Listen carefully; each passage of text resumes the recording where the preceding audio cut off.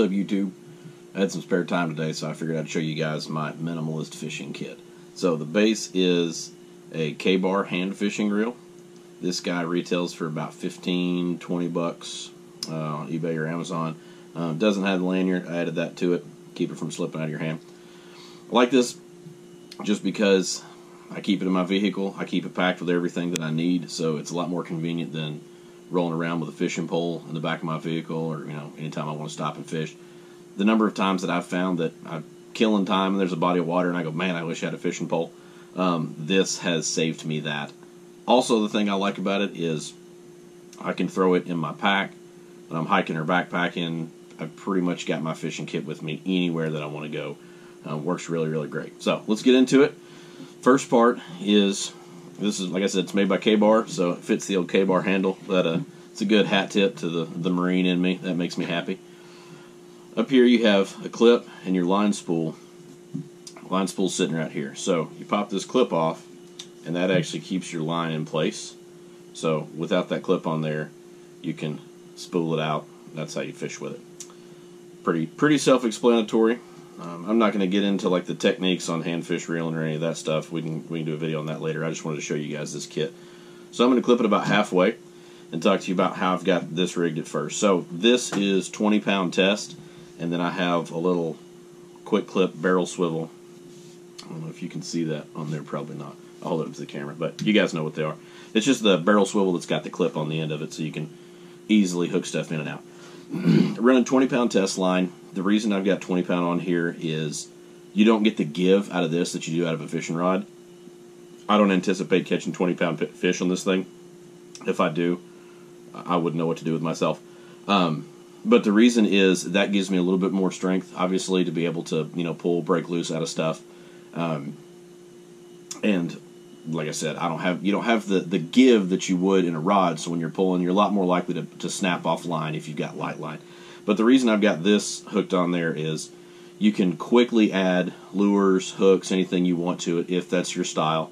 Or I've got a couple leaders that I've built with lighter line. So if you're running smaller jigs or smaller lures and you want something a little bit lighter to get different action, you don't have to be running that 20-pound rope on there. So that's why I've got that rigged the way that I do. So we got it locked up here, got quite a bit on it. And the cool thing about this is you grab, twist the head off, pops out, and all your fishing tackle is in there. So on top of the head, I've got a bag of just some assorted jigs. Let's set this here where you can see. Got the jigs, got a little weighted bobber. I like the bobbers with the weights on the end because, like I said, this isn't, it's not a traditional fishing pole, so you don't get the whip out of it that you would out of a pole. This adds a little bit more weight, obviously, so whenever you're swinging it, you can get a little bit more distance. I like that whenever I cast, but what you pack it with is all personal preference. I've got stuff in here that's kind of my universal, catches a little bit of everything. When I'm going to be bank fishing with this, so when I'm bank fishing ponds and rivers around my place, this is the stuff that I use that it's going to catch a little bit of everything. But you can obviously, if you're targeting something specific or you're only going to want to catch one thing with it, you can rig this up however. But got little jigs, got my bobber in there. This is just an assortment of lead head jigs, hooks, sinkers. I've got a couple extra swivels in there. Just everything kind of to replace in there.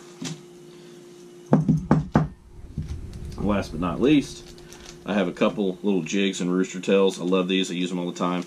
And then I have a couple of my leader lines already rigged. So what I've done with these is I just spooled off about 10, 15, 20 feet, really however much you want. I went ahead and tied a barrel swivel on the end of it. So when I get out there, if I want to go to a lighter line, I can just take it, hook that barrel swivel on, and then hook it onto here and go and fish. It's really whatever preference. I've just got them tied off with painter's tape and labeled for the poundage that they are. So really, I just wanted to show you guys this thing. You can set it up however you want. Obviously, we all have our own personal preferences, or if you're going to target certain fish.